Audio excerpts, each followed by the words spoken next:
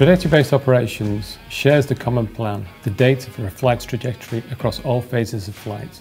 The aim being to maximise the performance of traffic across the network while satisfying the needs of airspace users for individual flights. The SESAR 3 ATC-TBO project focuses on validating trajectory-based operations to provide flexibility and to deal with uncertainties in the tactical execution phase of flight.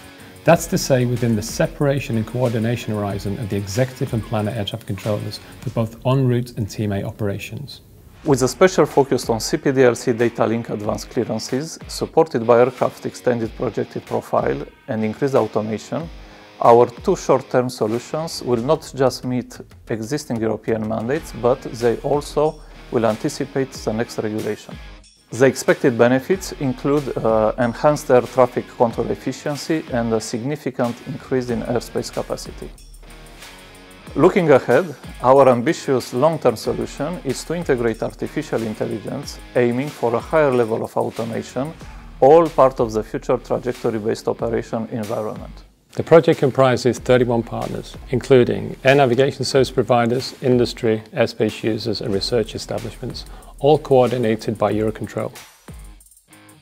The project will perform 21 validation exercises across operational and industry platforms, using scenarios for increasing traffic and varying equipage rates.